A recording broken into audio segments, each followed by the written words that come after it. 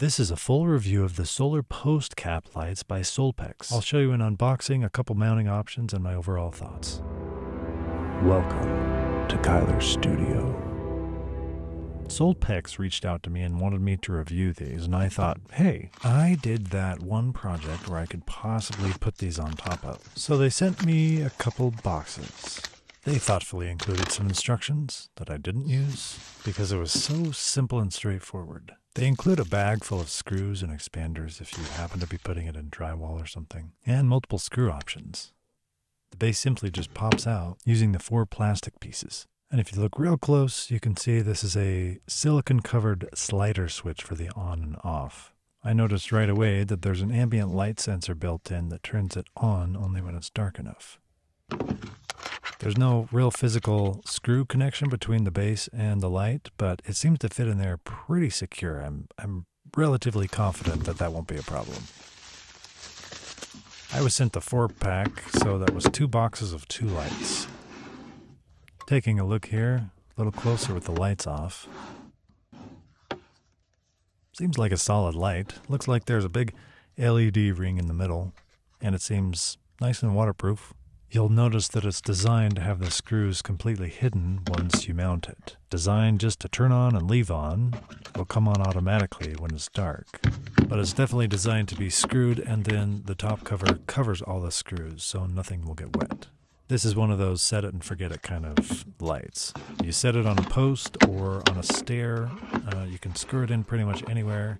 And then every time at night, as long as it has access to recharge from the sun, it'll be good to go. I tried these out, switching the orientation of the base, and they're all equally proportioned, so it's really pretty foolproof to be able to mount these. But that also depends on how you are mounting them. Are you going into wood or trying vinyl posts? So one thing I decided to do is take the base off, and to be able to read these on-off buttons, just highlight them with a marker.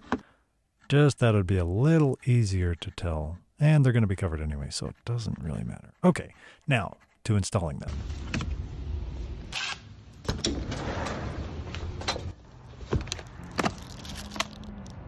Now you can install these in a couple places. I thought about putting them in the vinyl, and that's what I ended up doing. But you can see that the corners are square and not rounded, so you may need to modify a little bit.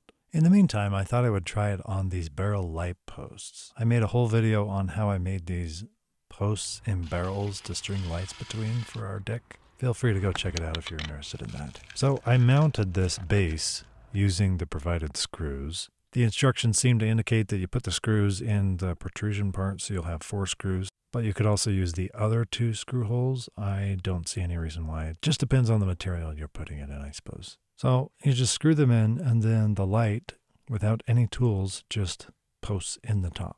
Just squeezes onto the plastic, and that's it. On this other post, I just used the 2 screw holes in the middle to screw it down, and it held just fine. So if you have fence posts that are away from a power source that you want lit up all the time and don't care about having control over them, then these work great. In this situation, they're up so high, they're not really lighting anything, and with the other control that I have over these lights, it didn't make as much sense, so I decided to put these over on the vinyl stair posts. One problem with this light base is that the vinyl has rounded corners, but this base has square corners. I could have just set it on top without the base, but that didn't seem very secure. I thought about adding a string with a bag of rocks to hold it in the vinyl, but that seemed a little bit excessive. So to make sure that it could fit inside those vinyl tops, I just cut off the corners with a pair of snips. Then went back outside and tried the fit, and it seemed to fit just perfect. I wanted to make sure that in case it slid too far down, I wouldn't lose the base, and with the railings there, that didn't seem to be a problem. So I took them off the post and decided to do them all on the vinyl.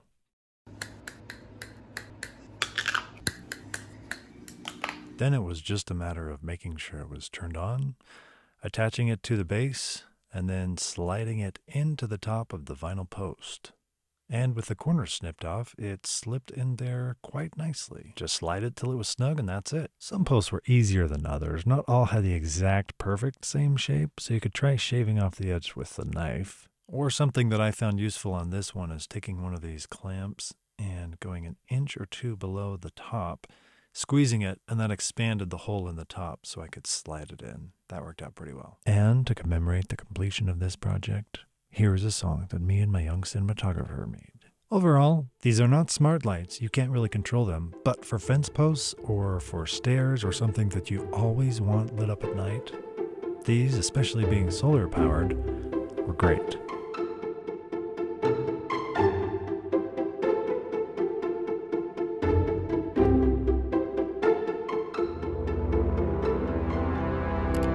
Kyler Studio.